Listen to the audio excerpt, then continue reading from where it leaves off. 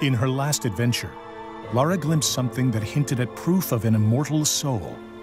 Realizing that the world isn't quite what it seems, she became driven in her search for answers. As Rise of the Tomb Raider begins, Lara uncovers clues in her father's research that offer a glimmer of hope, setting her on a perilous path.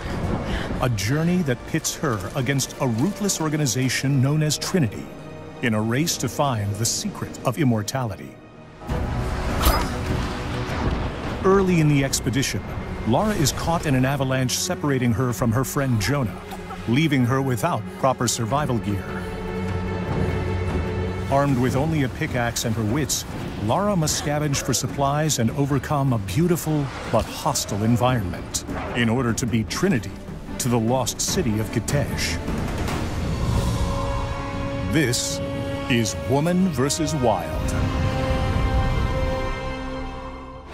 In this three-part series, we'll show you how Lara utilizes all new skills to survive the remote and deadly lands of Siberia.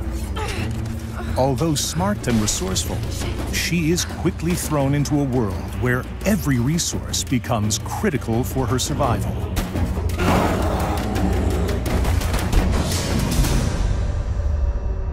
The wilderness is heavily populated with dangerous wildlife that actively protect the secrets within.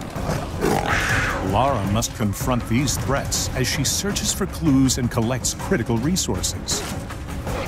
Often outnumbered and overpowered, Lara will need to be resourceful in combat, crafting special ammunition, stockpiling medical supplies, and upgrading her weapons to defeat these deadly predators, regardless of their size.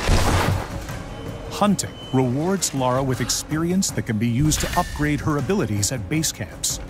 And the pelts give her rare crafting materials that can be used in crafting ammunition and upgrading weapons or gear.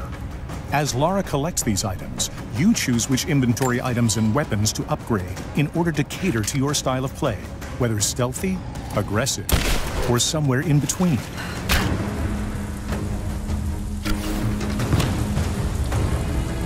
The hub spaces in Rise of the Tomb Raider are 2 to 3 times larger than the biggest hubs in the previous game.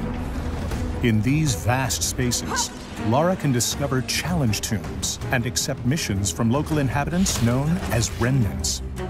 I'm not your enemy. That remains to be seen.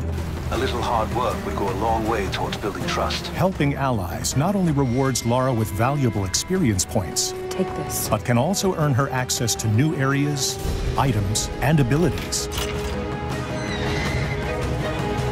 Whether destroying drones, dismantling the enemy's communication equipment, or scavenging for the greater cause, it's up to you to dictate Lara's level of involvement in the story's many facets.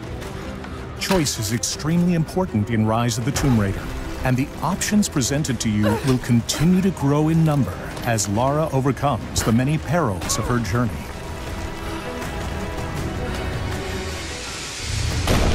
Wildlife is not the only deadly force in this region. Heavily armed Trinity forces have occupied the area and seek to kill Lara so they can reach the lost city of Kitej first. On the next episode of Woman vs. Wild, we find Lara outgunned and outnumbered, but not without the means to survive. We'll show you a host of guerrilla combat tactics that Lara utilizes to defeat Trinity in her race to discover the secret of immortality.